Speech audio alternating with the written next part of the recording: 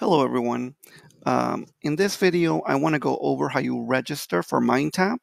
Now, I have explained, I believe in the last video, that you need the midntap access code that comes with the book, and that a lot of the assignments you must use midntap in order to access them. This is a requirement for all general psychology classes. Now, when you click on the midntap icon in the home page, at first it will take you to this load page. And when you click on it, it will give you the opportunity to register your product. If you already have the book, then you can just go ahead and register the code. When you open the book, usually in the back, there is a paper, kind of a, cover.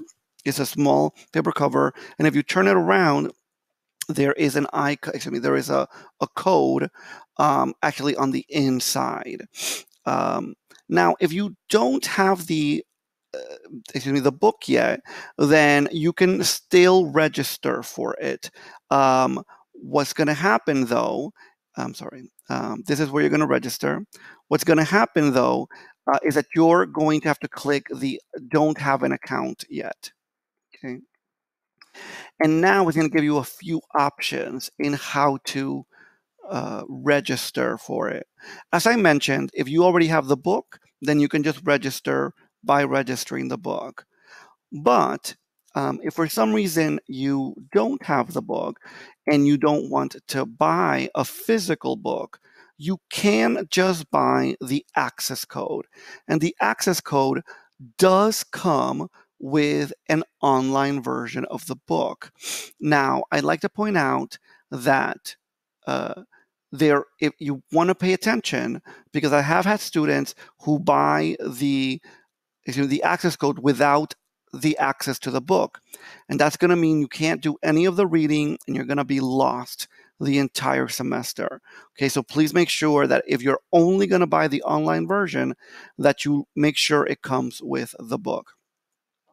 Now, if for some reason you don't, your money hasn't come in or you have to wait a week or something like that, you can still register. Okay. And it will give you a sort of free access for about a week. It's not very long, so you want to make sure that you're making plans to get the access code. Right? Now, again, when it's time for you to do the midntap assignments, then you're going to click on that, and again, it's going to ask you to load. And now, instead of going to the register your product, you're going to come in as a returning student. And usually you only have to do this once, so long as you go through Canvas. Go in through Canvas and click on the midntap icon.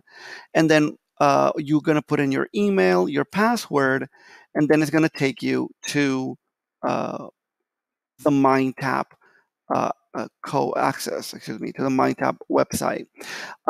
If it doesn't bring you here and it takes you straight into midntap, it means that you're already registered, you're already connected through Canvas, and now you can just do all the assignments on midntap, and it will it will give me access to your grade so that I can put it in the gradebook for you.